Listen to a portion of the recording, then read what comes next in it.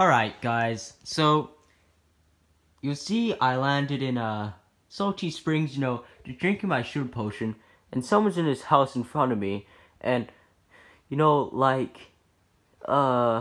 sure you link in the describe, guys, and smash that like button.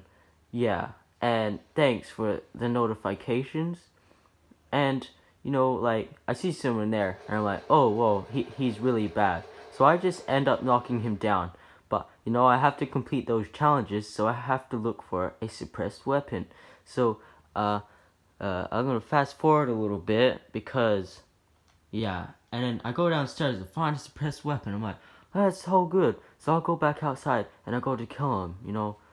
I'm sorry for saying those words, but yeah, he's right there. I'm like, oh, I'm gonna go get him. And I'm like, oh yes. But I have to look out because there's more people. So I start hiding in this cabbage so no one would find me. And then what is I'll skip again because and then I skip backwards. No. Oh yeah, there we go. Alright. I hear people. I see someone and I go to hit him. Oh, I didn't hit him. But then I see more people.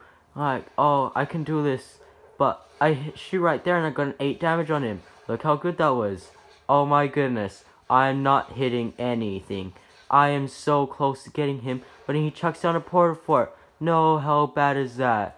No, dude, that sucks. Alright, so I only have 5 ammo. And look how easy this one is. Look, he doesn't even shoot me. But I have to shoot him to complete my challenges with my suppressed weapon. So I get him. And some other guy comes out. Easy. Too easy. But then, sadly, someone shotguns me from the top in the head and I die. But watch this. I'm still alive. Oh yeah, the end finished. Yep. Make sure to link in the describe, guys, and smash that like button and comment what you think of how good my playing was. Bye.